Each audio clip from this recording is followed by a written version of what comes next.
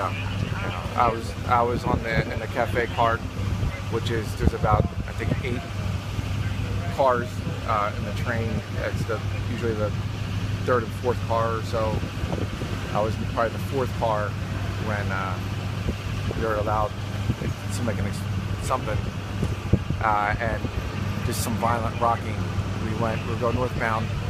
I was facing southbound, but out in the cafe cart there's bench seating, and we rocked to the west first, and then finally to the east, where we landed to the side. So everyone on my side, the western side of the train, flew over to the other side.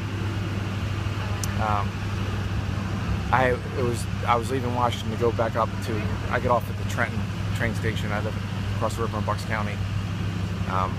Senator Tom Carper from Delaware had just gotten off. He was literally to my left. He'd just gotten off in the Wilmington exit. I would have landed on him pretty violently, but it was a lot of debris, a lot of mayhem, a lot of blood after that. How many cars were really badly damaged? It was hard for me to tell. I stayed there. Our damage was just debris everywhere. It was dust and couldn't see, and we had about 24 people in the cafe car. I checked the guy right next to me, and then the other guy next to me was unconscious. So I stopped his face, said, "Buddy, hey, buddy, hey, buddy."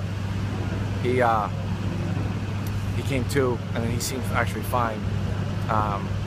He asked what happened. I said, "We got in a train crash. Everything's gonna be okay."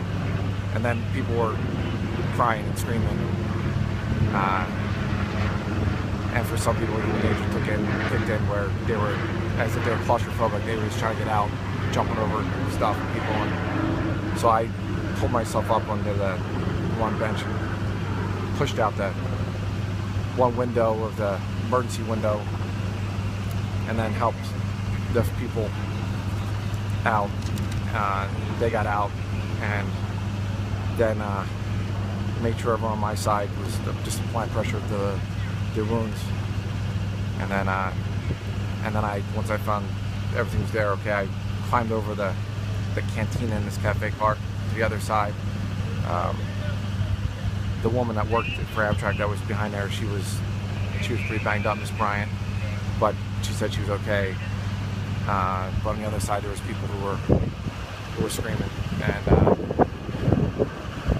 a lot of blood. So I just got